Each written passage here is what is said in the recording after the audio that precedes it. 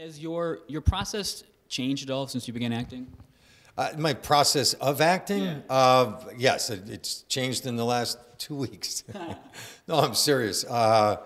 You know, it's one of those things where you don't figure out one thing to do, and then you do it for the rest of your life. I think it's like everything you do, any sort of craft that people work at. You know, you try things and you figure out new things, and it evolves, and it becomes, you know, something that's new and alive. And we're all students all the time. No, I'm certainly a student. I still read the same books that I've been reading for 30 years. Every couple of years, I pick up this one particular acting book. It's so good, and every time I read it, each time I learn something new from it. So, no, my process is completely different. And I'd like to think it's a little bit, it's getting better. I don't know. Now, do you find yourself choosing different types of roles as the years go on? Well, I've always had a pretty good commitment to wanting to go new places. I think the business thinks of me as a character actor. I think of myself as a character actor. So, you know, I could tell you sometimes, like recently I completed work on a film, and then a couple of months later, I was offered another film that was very similar in nature, but the part itself was almost identical to the other guy. It was a military guy, the way he walked and talked, and I said to my agent, no, and they were like, why? It's really good. And I said, because I just played the guy. I'm not sure what to do. I guess I could play the same guy again in another movie, but I don't really want to repeat myself. So I'm always looking for something new. Now, what's your process like on the set? Are you spontaneous? Do you like to improvise? What's your process like? Well, you know, improvisation is something that's really up to a director. Right. And do you like to rehearse? I love to rehearse. Yeah. And I think it's important. I love to rehearse. You know, oftentimes we'll be ready to shoot a scene, and the first AD who runs the set will say, you know, should we shoot the rehearsal? And I'm always like, absolutely. Yeah.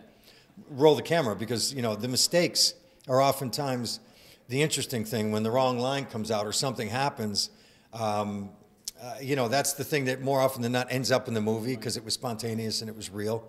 But I love to do that. But, you know, I have to say, I'm old school from coming out of New York and working with playwrights where the word is gold.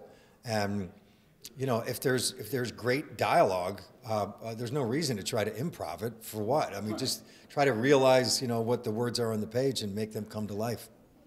Now, you've worked in television, film, stage. Do you have a preferred medium?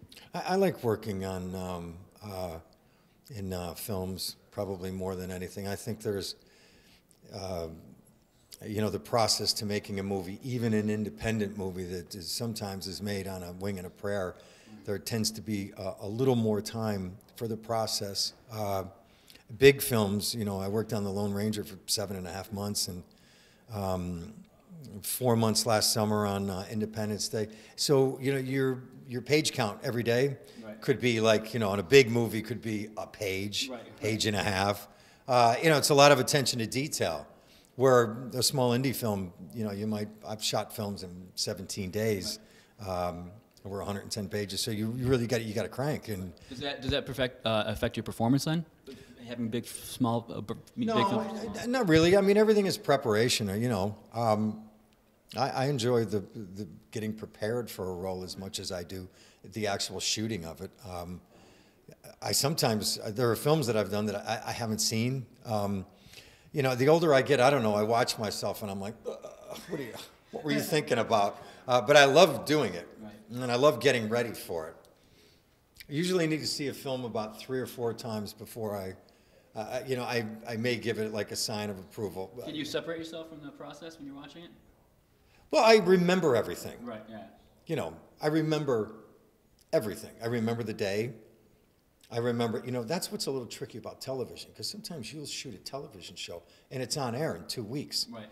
And that's why anything I've worked on television, I absolutely refuse to watch, because I'll watch they'll play it on television and I'll look at it and I'll think, I don't know why they took that take. That was the one that didn't work. It just, you know, it ends up pissing me off, so I can't watch it.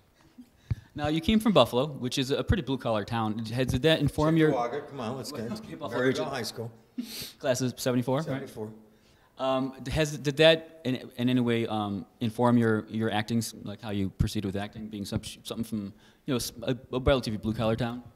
Maybe some ways in my working sensibilities about a way of working, and I think Buffalo is we're not bragging sort of people, and Buffalo's a tough town, and we work hard. It's what you have to do to live here.